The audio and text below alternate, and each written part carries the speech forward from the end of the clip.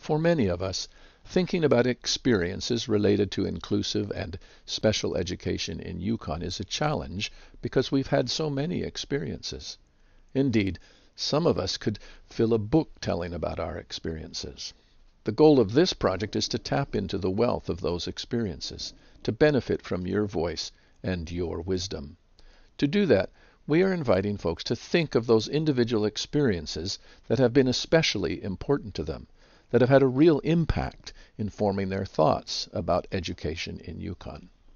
The questionnaire in this project does this by asking folks to think of just one experience in response to a prompting question, and then to provide a short description of that experience, saying in a few sentences what happened, and then going on to answer a few questions about that one experience.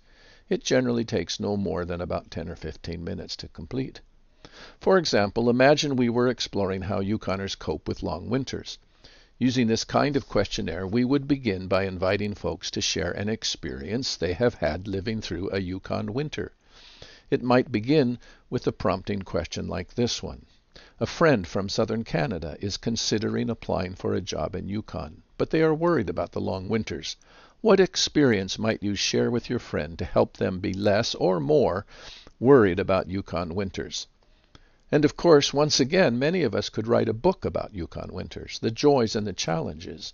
But the questionnaire is only asking for one experience, one anecdote that was important and that you might share with your friend.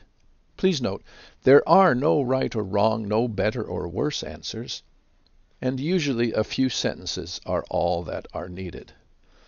So here is one experience that I might share.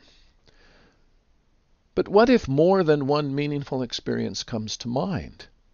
That is not a problem with this kind of study. Unlike typical surveys, you are welcome to share as many experiences as you like, one at a time, via the questionnaire.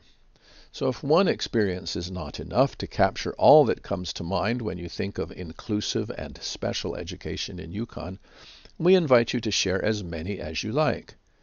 As more folks share their many experiences, rich insights emerge, building a foundation for positive change and improvements to inclusive and special education in Yukon, a foundation built on the actual stories and wisdom of all who participate. Thank you. We hope you will add your voice.